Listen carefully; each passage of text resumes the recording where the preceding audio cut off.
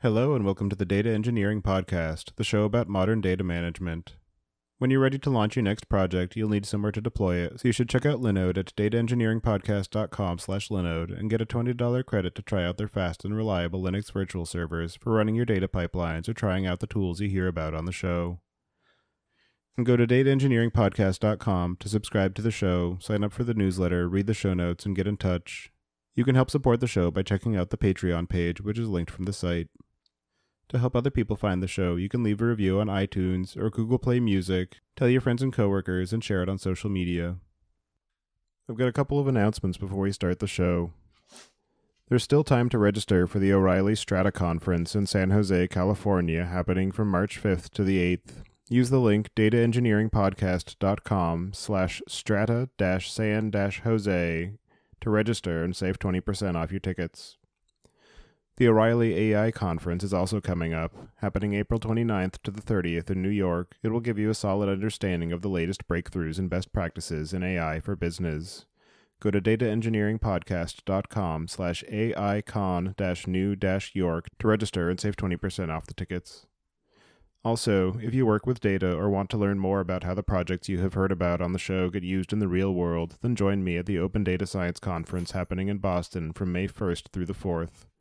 It has become one of the largest events for data scientists, data engineers, and data-driven businesses to get together and learn how to be more effective.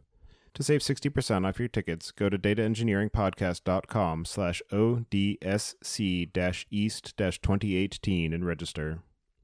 Your host is Tobias Macy, and today I'm interviewing Danielle Robinson and Joe Hand about the Dat Project, a distributed data sharing protocol for building applications of the future. So, Danielle, could you start by introducing yourself? Sure. My name is Danielle Robinson, and I'm the co-executive director of Code for Science and Society, which is the nonprofit that supports the Dat Project. I've been working on DAT-related projects first as a partnerships director for about a year now, and I'm here with my colleague Joe Hand. Take it away, Joe. Yeah, I'm Joe Hand, and I'm the other co-executive director and the director of operations at Code for Science and Society. And I've been a core DAT contributor for about 2 years now. And Danielle, starting with you again, can you talk about how you first got involved and interested in the area of data management? Sure. So I have a PhD in neuroscience. I finished that about a year and a half ago. And what I did during my PhD, my research was focused on cell biology, really without getting into the weeds too much on that. A lot of time at microscopes, collecting some kind of medium-sized imaging data. And during that process, I became pretty frustrated with the academic and publishing systems that seemed to be limiting the access of people to the results of taxpayer-funded research. So publications are behind paywalls, and data is either not published along with the paper or sometimes is published but not well archived and becomes inaccessible over time. So sort of compounding this, traditionally, code has not really been thought of as an academic, a scholarly work. So, and that's a whole another conversation. But even though these things are changing, data and code aren't shared consistently and are pretty inconsistently managed within labs. I think that's fair to say. So, and what that does is it makes it really hard to reproduce or replicate other people's research, which is important for the scientific process.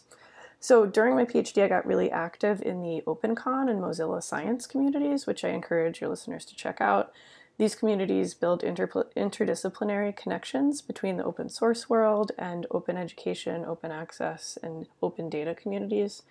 And that's really important in order to build things that people will actually use and make big cultural and policy changes that will make it easier to access research and share data. So it's sort of, I got involved partly because of the technical challenge, but also I'm interested in the people problems, so the changes to the incentive structure and the culture of research that are needed to make data management better on a day-to-day and make our research infrastructure stronger and more long-lasting. And Joe, how did you get involved in data management? Yeah, I've sort of gone back and forth between the sort of more academic or research data management and more traditional software side. So I really got started involved in data management when I was at a data visualization agency. And we basically built pretty web-based visualization, interactive visualizations for a variety of clients. This was cool because it sort of allowed me to see like a large variety of data management techniques. So there was like the small scale spreadsheet and manually updating data in spreadsheets and then sending that off to visualize, and to like big Fortune 500 companies that had data warehouses and full internal APIs that we got access to. So it was really cool to see that sort of variety of data collection and data usage between all those organizations. So that was also good because it sort of helped me understand how to use data effectively, and that really means like telling a story around it.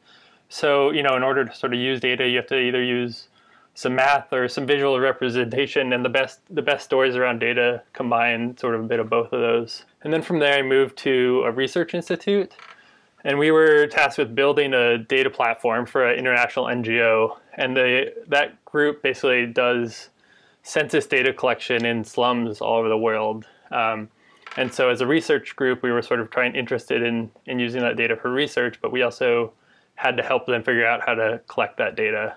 So before we came in with that project, they'd basically been doing 30 years of data collection on paper and then sometimes manually entering that data into spreadsheets, and then trying to sort of share that around through thumb drives or Dropbox or sort of whatever tools they had access to.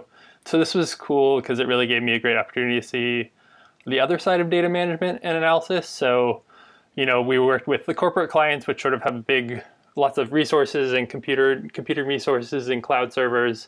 And this was sort of the other side where there's very few resources. Most of the data analysis happens offline, and a lot of the data transfer happens offline. So it was really cool and interesting to see that a lot of the tools I'd been taking for granted sort of couldn't be applied in those areas. And then on the research side of things, I saw that, as scientists and governments, they were just sort of haphazardly organizing data in the same way.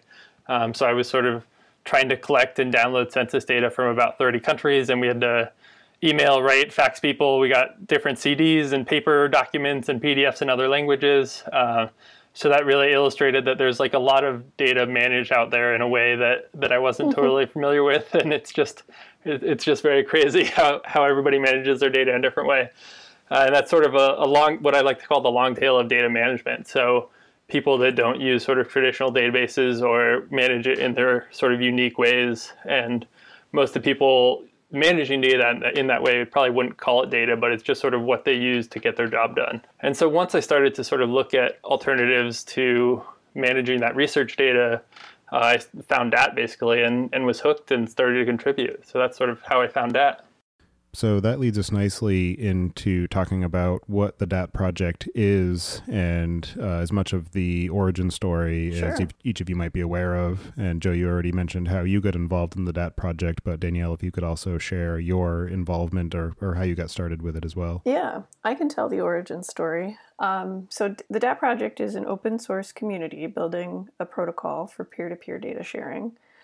And as a protocol, it's similar to HTTP and how the protocol is used today, but Dat adds extra security and automatic versioning and allows users to connect to a decentralized network in a decentralized network. You can store the data anywhere, either in a cloud or in a local computer, and it does work offline.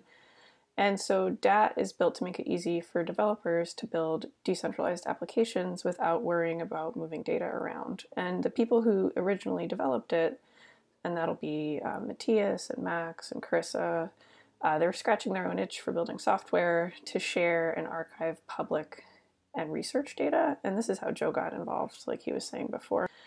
And so it originally started as an open source project, and then Dat got a grant from the Knight Foundation in 2013 as a prototype grant focusing on government data. And then that was followed up in 2014 by a grant from the Alfred P. Sloan Foundation.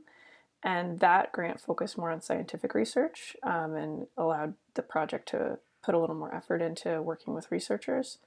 And since then, we've been working to solve research data management problems by developing software on top of the Dat protocol. And the most recent project is funded by the Gordon and Betty Moore Foundation, and that project started in 2016. And that supports us. It's called Dat in the Lab, and I can get you a link to it on our blog. It supports us to work with California Digital Library and research groups in the University of California system to make it easier to move files around, version data sets, and support researchers through automating archiving. And so that's a really cool project because we get to work directly with researchers and do the kind of participatory design software stuff that we enjoy doing and creates things that people will actually use. And we get to learn about really exciting research, very, very different from the research I did my PhD. One of the labs we're working with studies sea star wasting disease. So it's really fascinating stuff. And we get to work right with them to make things that are going to fit into their workflows.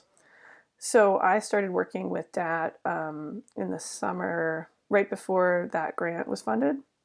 So I guess maybe 6 months before that grant was funded.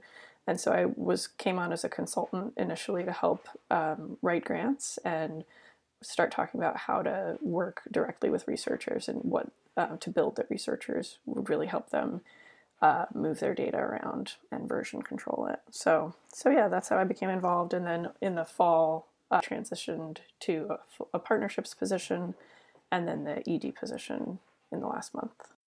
And you mentioned that a lot of the sort of boost to the project has come in the form of grants from a few different foundations. So I'm wondering if you can talk a bit about how those different grants have influenced the focus and pace of the development that was possible for the project.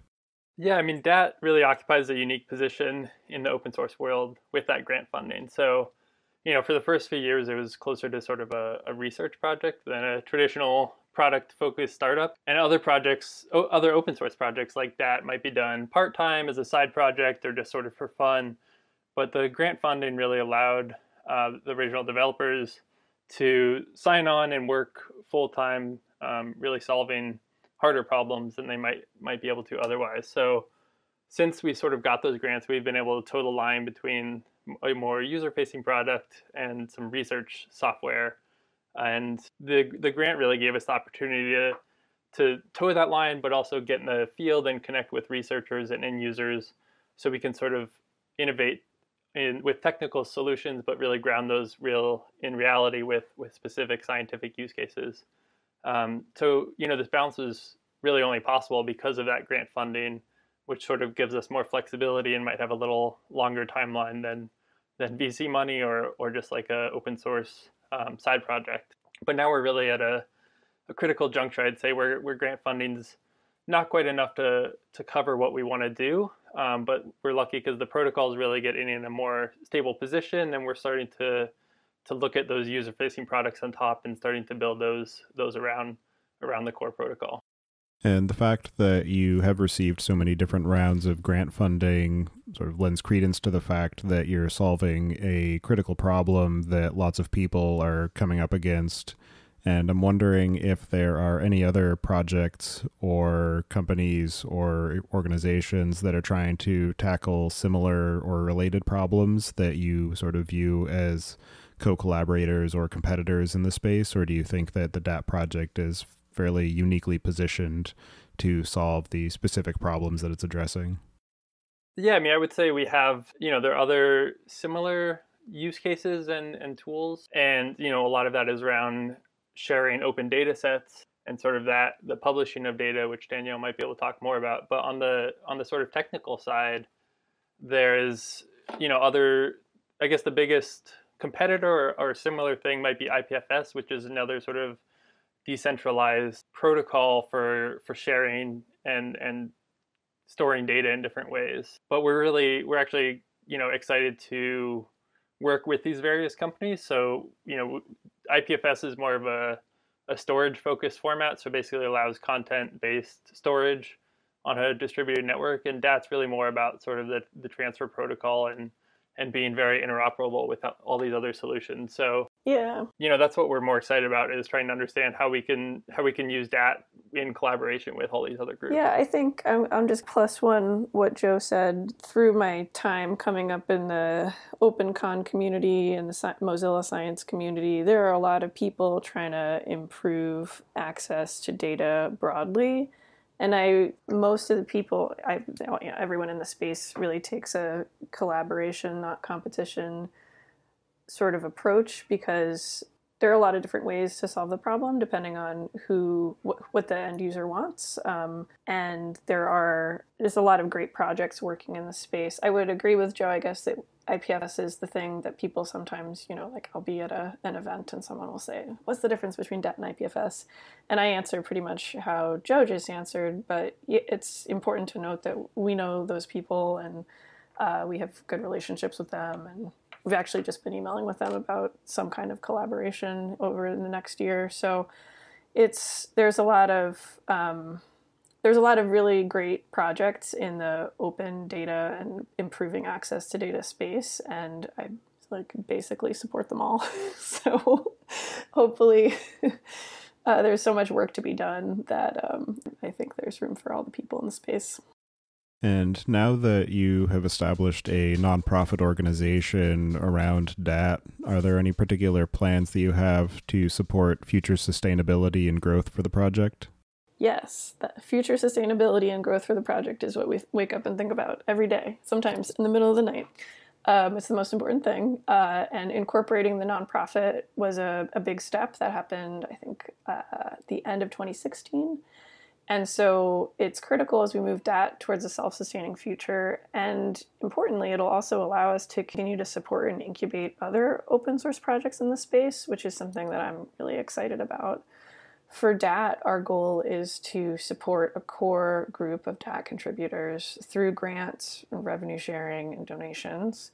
And so over the next 12 months, we'll be pursuing grants and corporate donations, as well as rolling out an open collective page to help facilitate smaller donations and continuing to develop products with an eye towards things that can generate revenue and support that ecosystem.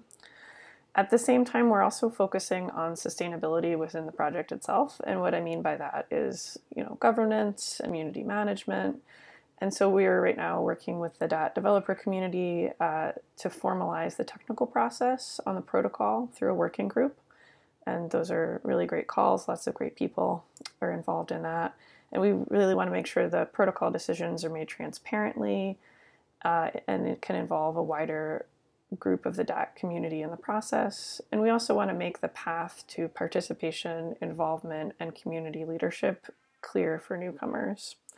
So by supporting the DAT developer community, we hope to encourage new and exciting implementations of the DAT protocol. Some of the stuff that happened in 2017, from my perspective, working in the science and sort of came out of nowhere, and people are building, amazing new social networks based on DAT, and it was really fun and exciting. And so just keeping the community healthy and making sure that the technical process and how decisions get made is really clear and transparent, I think was going to facilitate even more of that. And just another comment about being a nonprofit, because Code for Science and Society is a nonprofit where we also act as a fiscal sponsor. And what that means is that like-minded projects who get grant funding but are not nonprofits, so they can't accept the grant, they run their grant through us. And then we take a small percentage of that grant and we use that to help those projects by linking them up with our community. I work with them on grant writing and fundraising and strategy. We'll support their own community engagement efforts and sometimes offer technical support. And we see this as really important to the ecosystem and a way to help smaller projects develop and succeed. So right now we do that with two projects. One of them is called Stencilla, and I can send a link for that. And the other one is called Science Fair. Stencilla is an open source reproducible document software funded by the Alfred P. Sloan Foundation. It's looking to support researchers from data collection to document authoring. And Science Fair is a peer-to-peer library built on DAT, which is designed to make it easy for scholars to curate collections of research on a certain topic, annotate them, and share it with their colleagues. And so that project was funded by a prototype grant from a publisher called eLife, and they're looking for additional funding. So we're working with both of them. And in the first quarter of this year, Joe and I are working to formalize the process of how we work with these other projects and what we can offer them. And hopefully we'll be in the position to take on additional projects later this year. But I really enjoy that work. And I think as someone, so I went through a Mozilla fellowship, which was like a 10-month long crazy period where Mozilla invested a lot in me and making sure I was meeting people and learning how to write grants and learning how to give good talks and all kinds of awesome investment. And so for a person who goes through a program like that, or a person who has a side project, there's there's a need for groups in the space who can incubate those projects and help them as they develop from the incubator stage to the middle stage before they scale up. So I'm thinking so as a fiscal sponsor, we're hoping to be able to support projects in that space.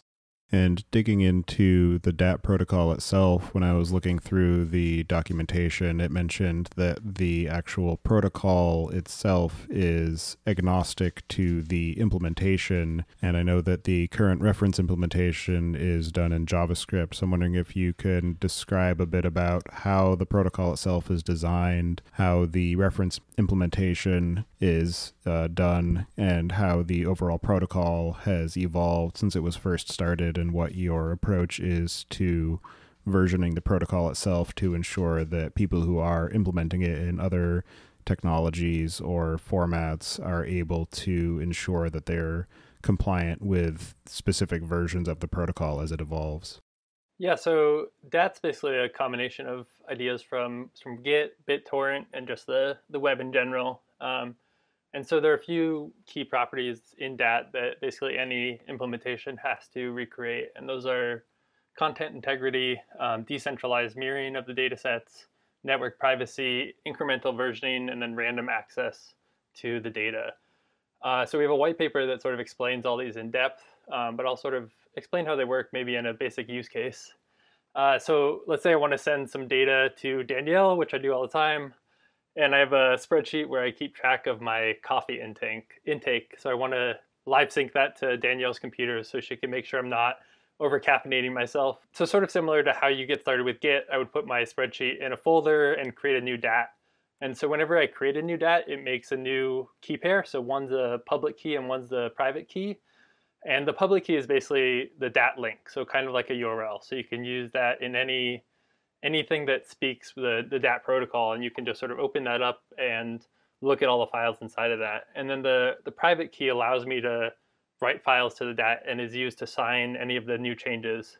And so the private key allows Danielle to verify that the changes actually came from me and that somebody else wasn't trying to fake my data, or somebody wasn't trying to man in the middle my data when I was transferring it to Danielle. So I add my spreadsheet to the Dat, and then what Dat does is break that file into little chunks. It hashes all those chunks and creates a Merkle tree with that. And that Merkle tree basically has lots of cool properties and is one of the key sort of features of Dat. So the Merkle tree allows us to sparsely replicate data. So if we had a really big data set and you only wanted one file, we can sort of use the Merkle tree to download one file and then still verify the integrity of that content with that incomplete data set. And the other part that allows us to do that is the registers. So all of the files are stored in one register and all the metadata is stored in another register. And these registers are basically append-only ledgers. They're also sort of known as secure registers. Google has a project called Certificate Transparency that has similar ideas. And these registers basically, you append, whenever a new file changes, you might append that to the metadata register. And that register stores basic information about the structure of the file system, what version it is, and then any other metadata like the creation time or the change time of that file. And so right now, as you said, Tobias, we sort of are very flexible on sort of how things are implemented, but right now we basically store the files as files. So that sort of allows for people to see the files normally and interact with them normally. But the cool part about that is that the on-disk file storage can be really flexible. So as long as the implementation has random access, basically, then they can store it in any different way. So we have, for example, a storage model built for the server that stores all of the files as a single file. So that sort of allows you to have less file descriptors open and sort of gets the file IO all constrained to one file. So once my file gets added, I can share my link privately with Danielle, and I can send that over chat or something, or just paste it somewhere. And then she can clone my DAT on using our command line tool or the desktop tool or the Beaker browser. And when she clones my DAT, our computers basically connect directly to each other. So we use a variety of mechanisms to try and do that connection. That's been one of the challenges that I can talk about later, sort of how to connect peer-to-peer and the challenges around that. But then once we do connect, we'll transfer the data either over TCP or UDP. So those are our default network protocols that we use right now. But yeah, DAT can be implemented basically on any other protocol. I think Matthias once said that if you could implement it over carrier pigeon, that would work fine as long as you had a lot of pigeons. So we're really open to sort of how the data as far as the protocol information gets transferred, and we're working over a DAT over HTTP implementation too. So this wouldn't be peer-to-peer, but it would allow basically a traditional server fallback if no peers are online, or for services that don't want to run a peer-to-peer for whatever reason. Once Danielle clones my DAT, she can open it just like a normal file and plug it into WAR or Python or whatever, and use her equation to measure my caffeine level. And then let's say I drink another cup of coffee and update my spreadsheet. The changes will basically automatically be synced to her as long as she's still connected to me, and it will be synced throughout the network to anybody else that's connected to me.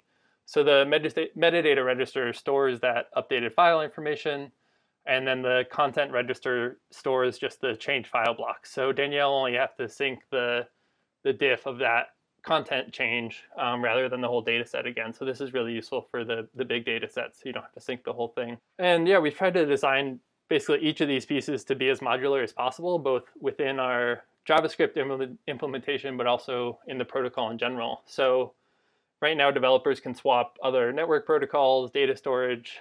So for example, if you want to use DAT in the browser, you can use WebRTC for the network and discovery, and then use IndexedDB for data storage. So IndexedDB has random access, so you can just plug that in directly into DAT. And we have some modules for those, and that should be working.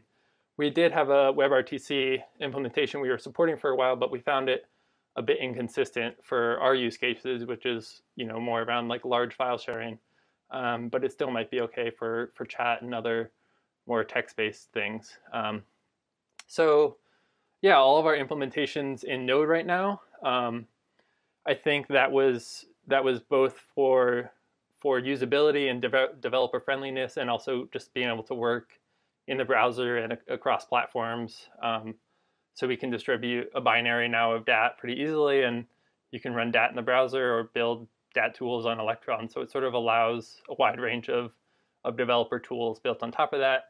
But we have a few community members now working on different implementations in Rust and C, I think, are the two that are going right now. And so as far as the protocol versioning, that was actually one of the big conversations we were having in the last working group meeting, and that's to be decided basically. But through the stages we've gone through, we've broken it quite a few times, and now we're finally in a place where we want to make sure not to break it moving forward. So there's sort of space in the protocol for information like version history or version of the protocol. So we'll probably use that to signal the version and just figure out how the tools that are implementing it can fall back to the latest version. So before all this sort of file-based stuff, that went through a few different stages. It started really as a more like versioned decentralized database, and then as Max and Matthias and Carissa sort of moved to the scientific use cases, they sort of removed more and more of the database architecture as it moved on and matured.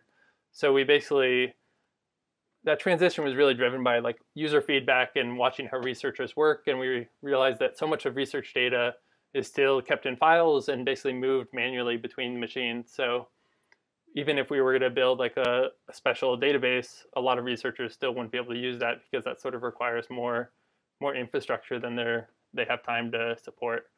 So we really just kept working to build a general purpose solution that allows other people to build tools to solve those more specific problems. And the last point is that right now all DAT transfer is basically one way, so only one person can update the source. This is really useful for a lot of our research cases where they're getting data from lab equipment where there's like a specific source and you just want to disseminate that information to various computers, but it really doesn't work for collaboration. So that's sort of the next thing that we're working on, but we really want to make sure to solve the sort of one-way problem before we move to the harder problem of collaborative data sets. And this last major iteration is sort of the hardest, and that's what we're working in right now, but it sort of allows multiple users to write to the same DAT. And with that, we sort of get into problems like conflict resolution and duplicate updates and other sort of harder distributed computing problems. And that partially answers one of the next questions I had, which was to ask about conflict resolution. But if there's only one source that's allowed to update the information, then that solves a lot of the problems that might arise by syncing all these data sets between multiple machines, because there aren't going to be multiple parties changing the data concurrently, so you don't have to worry about how to handle those use cases. And another question that I had from what you were talking about is the cryptography aspect of that. Sounds as though when you initialize the DAT, it just automatically generates the private key, and so that private key is canonically linked with that particular data set. But is there any way to use, for instance, Keybase or GPG to sign the source DAT in addition to the generated key to establish your identity for when you're trying to share that information publicly and not necessarily via some channel that already has established trust? Yeah, I mean, you can sort of, you could like do that within the DAT. We don't really have any mechanism for doing that on top of DAT. So it's, we're sort of going to throw that into user land right now. But yeah, I mean, that's a good question. And we've had some people, I think, experimenting with different identity systems and how to solve that problem. And I think we're pretty excited about the new Wire app, because that's open source and it uses end-to-end encryption and it has some identity system. And we're sort of trying to see if we can sort of build that on top of Wire. So that's one of the things that we're just sort of experimenting with.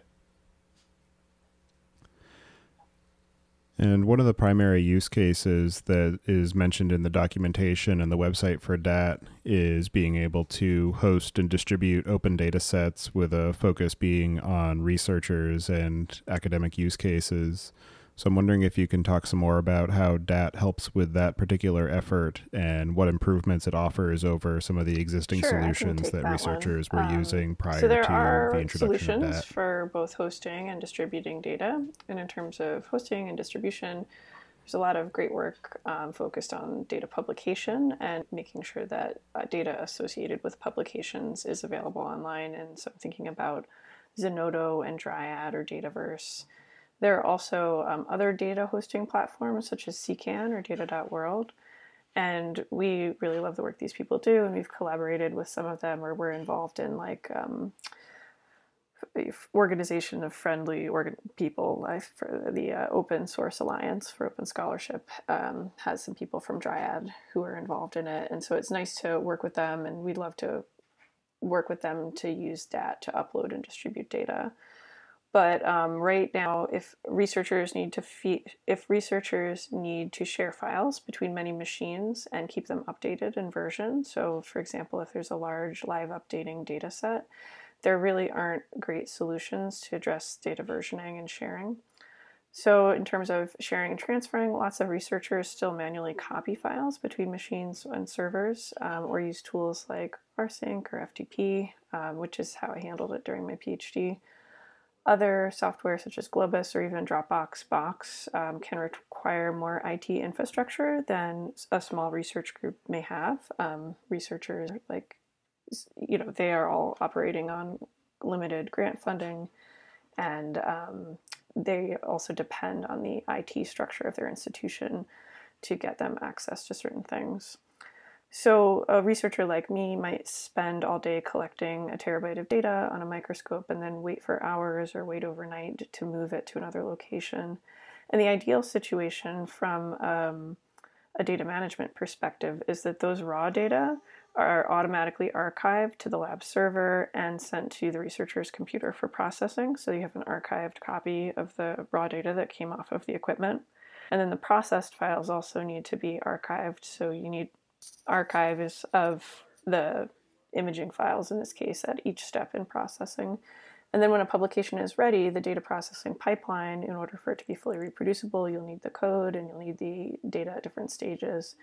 And even without access to the computer or the cluster where the analysis was done, a person should be able to repeat that. And I say ideally because this isn't really how it's happening now. Archiving data at different steps can be some of the things that stop that from happening are just cost of storage and the availability of storage and researcher habits. So I definitely, know some researchers who kept data on hard drives in Tupperware to protect them in case the sprinklers ever went off, which isn't really like a long-term solution. True facts.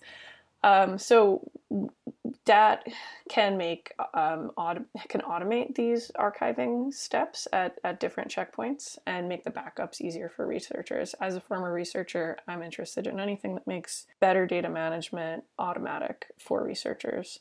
And so we're also interested in version compute environments to help labs avoid the drawer full of jazz drives problem, which is sadly a quote from a senior scientist who was describing a bunch of data collected by her lab that she can no longer access. She has the drawer, she has the jazz drives, she can't get in them. That data is essentially lost. And so researchers are really motivated to make sure when things are archived, they're archived in a form where they can actually be accessed. But I think because researchers are so busy, it's really hard to know when that is. So I think because we're so focused on essentially filling in the gaps between the services that researchers use and that work well for them and automating things, I think that that's in a really good position to solve some of these problems. And if you have, some of the researchers that we're working with now, I'm thinking of one person who has a large data set and a bioinformatic pipeline, and he's at a UC lab and he wants to get all the information to his collaborator in Washington State. And it's taken months and he has not been able to do it, or he just can't move that data across institutional lines. So, and that's a much longer conversation as to why exactly that isn't working. But we're working with him to try to just make it possible for him to move the data and create a versioned iteration or a versioned emulation of his compute environment so that his collaborator can just do what he was doing and not need to spend 4 months worrying about dependencies and stuff. So yeah, hopefully that is the question. And one of the other difficult aspects of building a peer-to-peer protocol is the fact that in order for there to be sufficient value in the protocol itself is there needs to be a network behind it of people to be able to share that information with and share the bandwidth requirements for being able to distribute that information. So I'm wondering how you have approached the effort of building up that network and how much progress you feel you have made in that effort. Yeah, I'm not sure we really view that as that traditional peer-to-peer protocol. I'm using that model sort of relying on network effects to scale. So, as Danielle said, we're just trying to get data from A to B. And so our critical mass is basically 2 users on a given data set. So we basically want to first build something that offers better tools for those 2 users over a traditional cloud or client server model. So if I'm transferring files to another researcher using Dropbox, we have to transfer files via a third party and a third computer before it can get to the other computer. So rather than going direct between 2 computers, we have to go through a detour. And this has implications for speed, but also security, bandwidth usage, and even something like energy usage. So by cutting off that third computer, we feel like we're already adding value to the network, and we're sort of hoping that when researchers are doing this A to B transfer, they can sort of see the value of going directly and using something that is versioned and can be live synced over existing tools like rsync or FTP or other commercial services that might store data in the cloud. And, we really don't have anything against these centralized services. We sort of recognize that they're very useful sometimes, but they also aren't the answer to everything. And so depending on the use case, a decentralized system might make more sense than a centralized one. And so we sort of want to offer developer and users that option to make that choice, which we don't really have right now. But in order to do that, we really have to start with peer-to-peer tools first. And then once we have that decentralized network, we can basically limit the network to one server peer and many clients, and then all of a sudden it's centralized. So we sort of understand that it's easy to go from decentralized to centralized, but it's harder to go the other way around. So we sort of have to start with a a peer-to-peer network in order to solve all these different problems. And the other thing is that we sort of know file systems are not going away. We know that the web browsers will continue to support static files. And we also know that people basically want to move these things between computers, back them up, archive them, share them to different computers. So we sort of know files are going to be transferred a lot in the future, and that's something we can depend on. And they probably even want to do this in a secure way sometimes, and maybe in an offline environment or a local network. And so we're basically trying to build from those basic principles, using sort of peer-to-peer transfer as the sort of bedrock of all that. And that's sort of how we got to where we are now with the peer-to-peer network. But we're not really worried that we need a certain number of, or a critical mass of users to add value, because we just sort of feel like by building the right tools with these principles, we can start adding value, whether it's a decentralized network or a centralized network. And one of the other use cases that's been built on top of Dat is being able to build websites and applications that can be viewed via web browsers and distributed peer-to-peer in that manner. So I'm wondering how much uptake you've seen in usage for that particular application of the protocol, and how much development effort is being focused on that particular use case. Yeah, so if I open my Beaker browser right now, which is the main web implementation we have that Paul Frazee and Tara Vansel are working on, if I open my Beaker browser, I think I usually have 50 to 100 or sometimes 200 peers that I connect to right away. So that's through some of the social network copies like Rotond or Fritter, and then just some like personal sites. And we've sort of been working with the Beaker browser folk probably for 2 years now, sort of co-developing the protocol and seeing what they need support for in Beaker. But it sort of comes back to that basic principle that we can recognize that a lot of websites are static files, and if we can just sort of support static files in the best way possible, then you can browse a lot of websites. And that even gives you the benefit of things that are more interactive. We know that they have to be developed so they work offline too. So both Rotond and Twitter can work offline, and then once you get back online, you can just sync the data sort of seamlessly. So that's sort of the most exciting part about those. You mean Fritter, not Twitter. Oh yeah, sorry. Fritter is the Twitter clone that Tara Vansel and Paul made. Beaker is a lot of fun, and if you've never played around with it, I would encourage you to download it at, I think it's just at beakerbrowser.com. And I'm not a developer by trade, but I have seriously enjoyed playing around on Beaker, and I think some of the more frivolous things like Fritter that have come out of it are a lot of fun and really speak to the potential of peer-to-peer networks in today's era, as people are becoming increasingly frustrated with centralized platforms. And the fact that the content that's being distributed via Dat using the Beaker browser is primarily static in nature, I'm wondering how that affects the sort of architectural patterns that people are used to using with the common three-tier architecture. And you've already mentioned a couple of social network applications that have been built on top of it, but I'm wondering if there are any others that are built on top of and delivered via Dat that you're aware of that you can talk about that speak to some of the ways that people are taking advantage of that in more of the consumer space.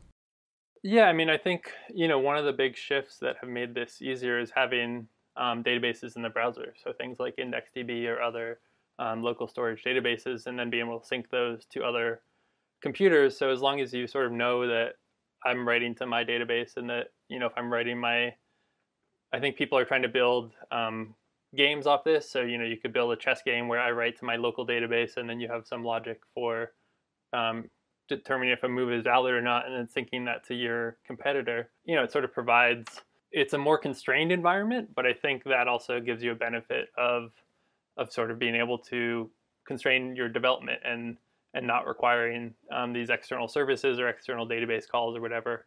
I know that I've tried a few times to sort of develop projects or just like fun little things, and it is a challenge. It's a challenge because you sort of have to think differently how those things work, and you can't rely necessarily on external services, whether that's something as simple as like loading fonts from external service or CSS styles or whatever, external JavaScript.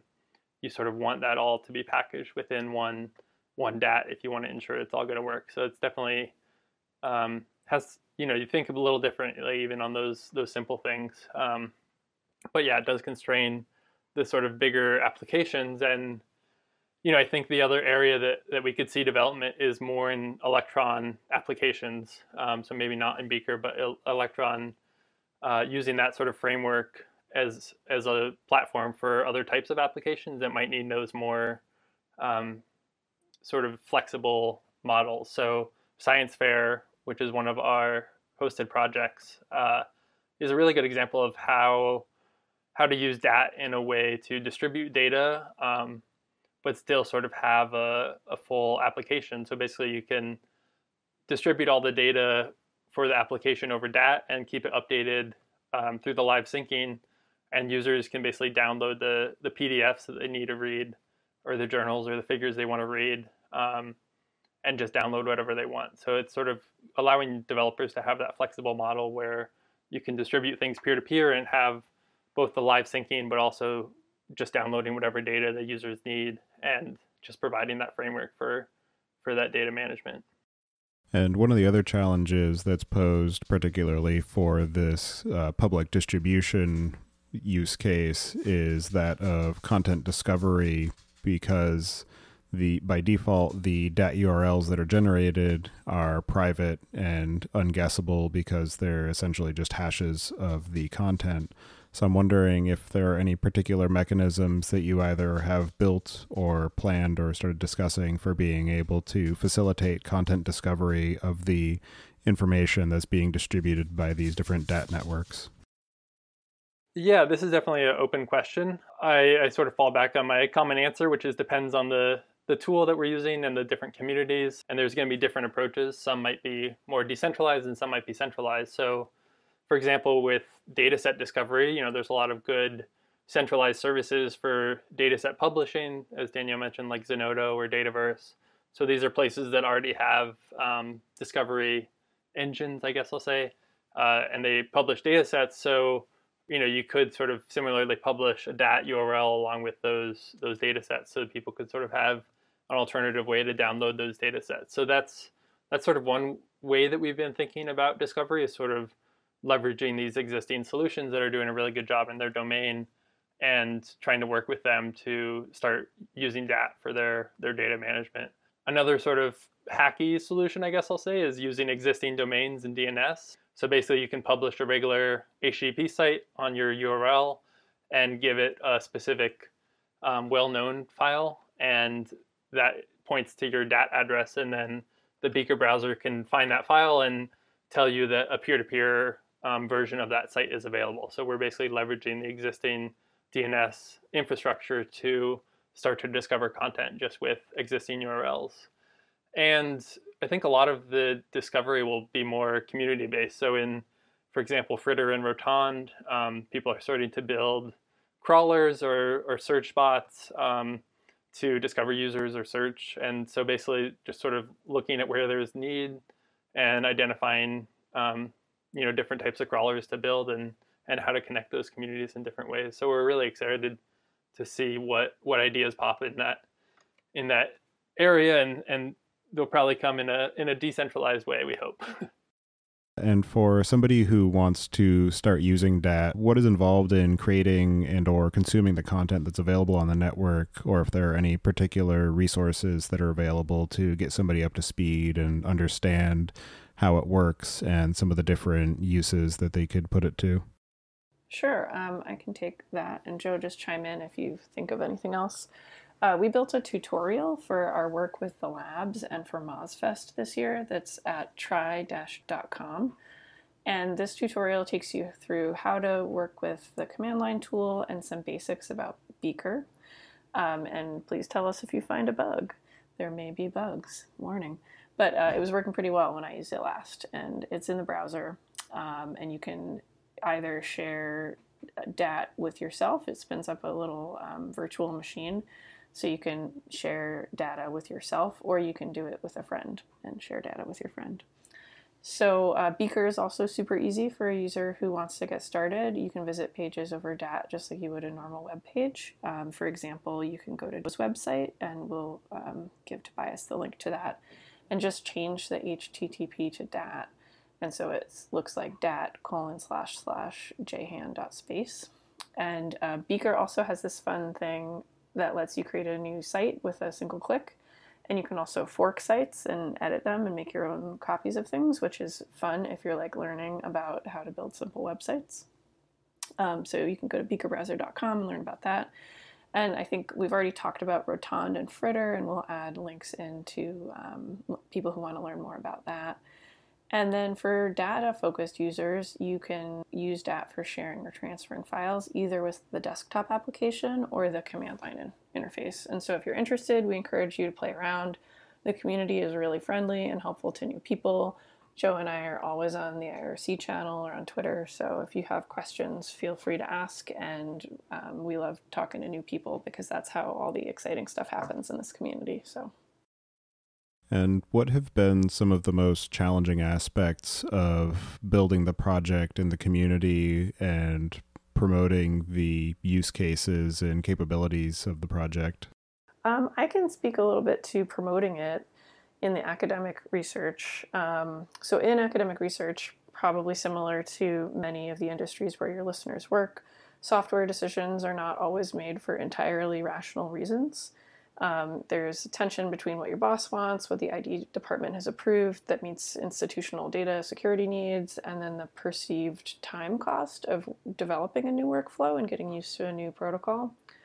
So we try to work directly with researchers to make sure the things we build are easy and secure, but it is a lot of promotion and outreach to get the average scientist to try a new workflow. They're really busy, and the incentives are all, get more grants, do more projects, publish more papers. And so even if something will eventually make your life easier, it's hard to sink in that time up front. One thing I notice, and this is probably common to all industries, is that I'll be talking to someone and they'll say, oh, archiving the data from my research group is not a problem for me. And then they'll proceed to describe a super problematic data management workflow. And it's not a problem for them anymore because they're used to it, so it doesn't hurt day to day. But, doing things like waiting until the point of publication, then try to go back and archive all the raw data. Maybe some was collected by a postdoc who's now gone. Other was collected by a summer student who used a non-standard naming scheme for all the files. There's just a million ways that stuff can go wrong. So for now, we're focusing on developing real-world use cases and participating in, community education around data management.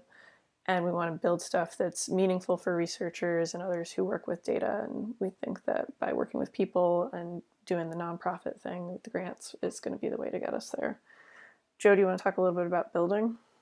Yeah, sure. So, in terms of building it, I haven't done too much work on the core protocol, so I can't say much around the difficult design decisions there. I'm the main developer on the command line tool, and most of the challenging decisions there all are about sort of user interfaces, not necessarily technical problems. And so as Danielle said, it's sort of as much about people as it is around software and those decisions.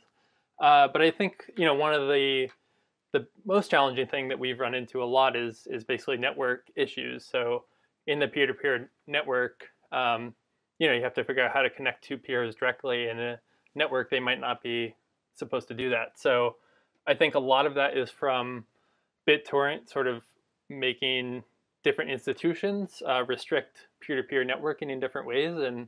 And so we're sort of having to fight that battle against these existing restrictions and trying to find out how these networks are restrictive and how we can continue to have success in connecting peers directly rather than through a third-party server. And it's funny because, or maybe not funny, but some of the strictest networks we found are actually in academic institutions. And so, some, for example, at one of the UC campuses, I think we found out that computers can never connect directly to other computers on that same network. So if we wanted to transfer data between two computers sitting right next to each other, we basically have to go through an external cloud server just to get it to the computer sitting right next to each other, or use something like a hard drive or a thumb drive or whatever.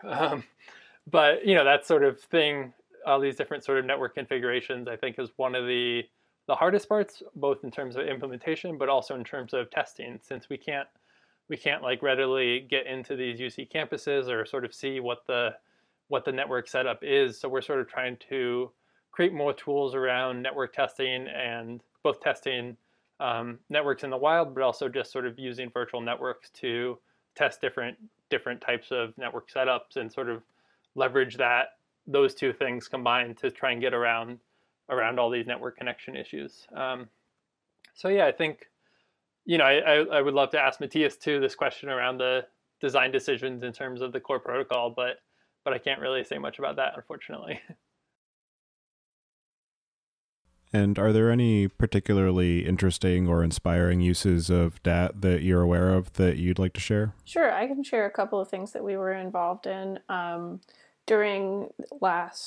January 2016, we were involved in the data rescue in Libraries Plus Network community, and that was the movement to archive government-funded research at trusted public institutions like libraries and archives. And as a part of that, we got to work with some of the really awesome people at California Digital Library. California Digital Library is really cool because it is a digital library with a mandate to preserve and archive and steward the data that's produced in the UC system, and it supports the entire UC system, and the people are great. And so we worked with them to make the first ever backup of data.gov in January of 2016, and I think my colleague had 40 terabytes of metadata sitting in his living room for a while as we were working up to the transfer. And so that was a really cool project, and it has produced a useful thing, and it's sort of, we got to work with some of the data.gov people to make that happen, and they were like, it has never been backed up, but it was a good time to do it. But believe it or not, it's actually pretty hard to find funding for that work, and we have more work we'd like to do in that space. Archiving copies of federally funded research at trusted institutions is a really critical step towards ensuring the long-time preservation of the research that gets done in this country. So hopefully 2018 we'll see those projects funded or new collaborations in that space. Also, it's a fantastic community because it's a lot of really interesting librarians and archivists who have great perspective on long-term data preservation, and I love working with them, so hopefully we can do something else there.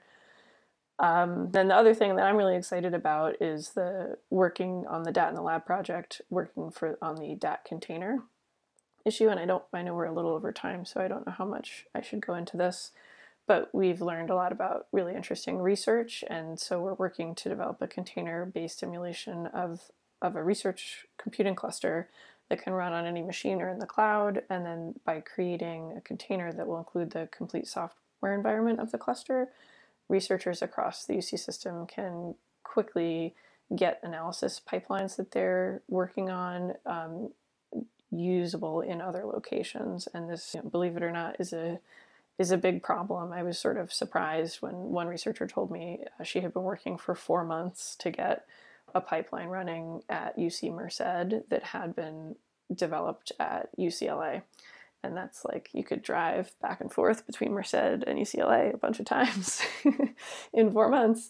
But it's this little stuff that really slows research down. And so I'm really excited about the potential there. And we've written a couple blog posts on that, so I can add the links to those blog posts in the follow-up. And I'd say the most novel use that I'm sort of excited about is called Hypervision, and it's basically video streaming built on DAT.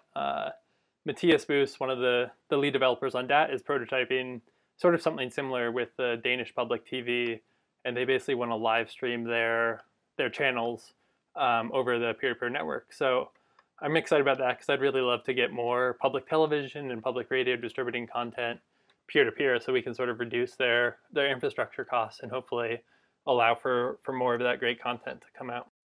Are there any other topics that we didn't discuss yet which you think we should talk about before we close out the show? I think I'm feeling pretty good. What about you, Joe? Yeah, I think that's it for me. Okay. So for anybody who wants to keep up to date with the work you're doing or get in touch, I'll have you each add your preferred contact your preferred contact information to the show notes. And as a final question to give the listeners something else to think about, from your perspective, what is the biggest gap in the tooling or technology that's available for data management today? I'd say transferring files, which it feels really funny to say that, but to me it's still a problem that's not really well solved. Just how do you get files from A to B in a consistent and easy to use manner? I especially want a solution that doesn't really require a command line and is still secure and hopefully doesn't go through a third-party service, because hopefully that means it works offline. So a lot of what I saw in this sort of developing world is the need for data management that works offline, and I think that's one of the biggest gaps that we don't really address yet. So there are a lot of great data management tools out there, but I think they sort of aim more at data scientists or software-focused users that might use managed databases or something like Hadoop, but there's really a ton of users out there that don't really have tools they need.